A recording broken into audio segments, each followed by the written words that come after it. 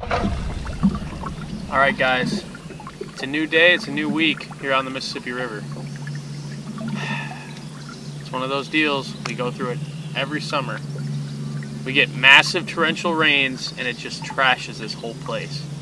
We're going through that right now. We had, some of the surrounding areas got about 8 inches of rain earlier last week. Absolutely trashed the river in certain areas. But then yesterday we had some more torrential rains, and now it's pretty much, from what I've seen, just taking a run, pretty much the entire river is completely filth. I'm up in a pretty protected area right now and the water is still absolutely filthy. So we're going to have a little bit of a challenge today. I don't know if I'm going to even catch a bass. I would think I'm going to find a few still, but it's hard to say. These conditions are pretty poor, and today I'm going to show you some tips and tricks how to figure out how to catch these bass when the water turns to absolute mud. Now obviously when it's pure mud and you can't see even an inch down, your success rate is going to be pretty low. But on the river there's certain things I look for to try to find that slightly cleaner water. I don't think we're going to find any absolutely perfectly clear water today, but it's about finding that little bit cleaner water. When everything's trashed, the fish go to the less trashed water, and that's the key. You just got to have a good eye and be able to pick up those subtle differences, and you'll start to catch more fish throughout the day.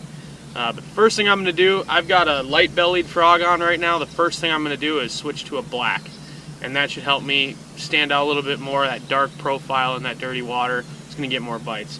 So stay tuned, we're going to see what we can do out here, and hopefully we bring some fish catches today.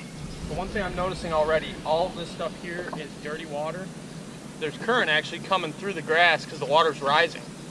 And it's pulling dirty water into here, but I see an edge of slightly cleaner water just above here. And I'm seeing bait fish flipping.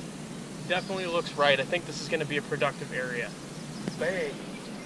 You can see this whole bay right here is just kind of protected from the flow on either side, coming through the grass or coming from this slough.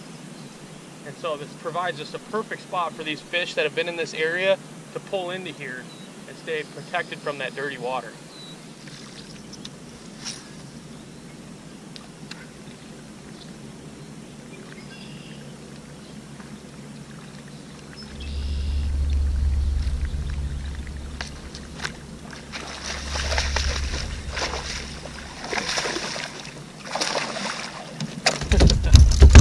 Look at that. It's a good fish on a buzzer. Found clean water. That didn't take long. Once we found the clean water, it was just immediate. There's bait fish everywhere in here. I'm really liking this setup. The nice thing about these conditions when you get this muddy water everywhere is that it isolates the productive areas. That's not necessarily good for a big tournament because things will start to fish small.